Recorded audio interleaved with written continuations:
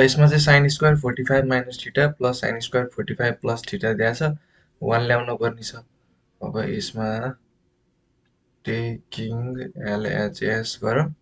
अब यसलाई सल्भ गर्नको लागि चाहिँ सुरुमा चाहिँ अब यो sin स्क्वायर 45 प्लस थीटा भयो त। अब यसलाई सल्भ गर्नको लागि चाहिँ अब अरु तरिका नि छन्।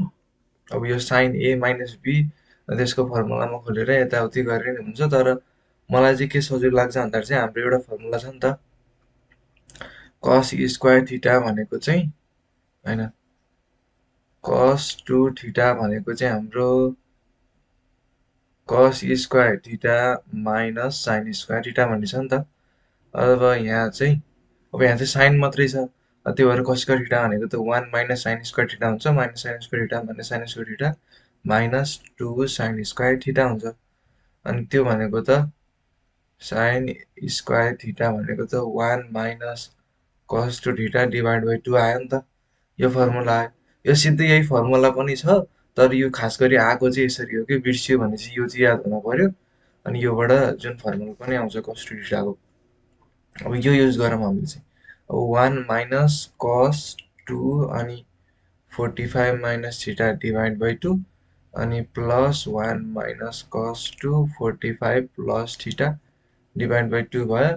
अनि यहाँ चाहिँ 1 माइनस cos 90 प्लस थीटा भयो।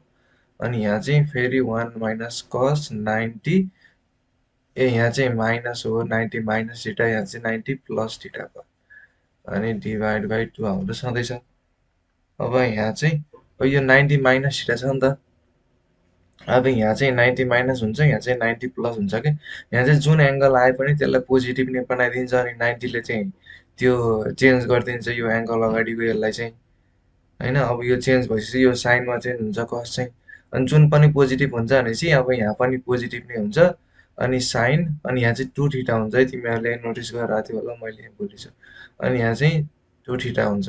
अनि प्लस 1 माइनस, अब यो चाहिँ प्लस भयो, प्लस भएपछि योमा गयो। अब यसमा चाहिँ यो भनेको चाहिँ साइन र कसेकको मात्र अड्डा हो कि, अरु आयो भने चाहिँ 90 ले चेन्ज त गरिदिन्छ, तर त्यसलाई चाहिँ नेगेटिभमा लैदिन्छ कि। अब यहाँ चाहिँ नेगेटिभ साइन 2 थीटा भयो त। अनि डिभाइड बाइ 2 भयो। अब 1 प्लस 1 2 भयो। अनि यहाँ चाहिँ नेगेटिभ साइन 2 थीटा, अनि यहाँ पोजिटिभ साइन 2 थीटा भयो, यो क्यान्सल भयो, अनि 2 बाँकी रह्यो माथि, तल पनि 2 भयो, अनि हाम्रो 1 चाहिँ आयो। अब आरएचएस पनि त्यही छ, एलएचएसमा पनि त्यही आयो। यसरी चाहिँ प्रुभ भयो। ल यसमा चाहिँ त्यही हो। अब यो फर्मुला थाहा हुनु पर्यो, यो फर्मुला थाहा भएपछि यो cos थीटाको सबै फर्मुला आइहाल्छ यसरी नै लयो भने। यो cos स्क्वायर थीटा भनेको 1 माइनस sin स्क्वायर थीटा हो। अब यसरी यो आयो, अनि योबाट भयो। अब यहाँ चाहिँ यो cos 90 माइनस 2 थीटा अब प्लस 2 थीटा हुँदाखेरि चाहिँ यो कन्सेप्ट थाहा हुनु पर्यो। यो भनेको 90 माइनस थीटा हुन्छ, यहाँ 90 प्लस थीटा हुन्छ, अनि फेरि 180 माइनस थीटा हुन्छ।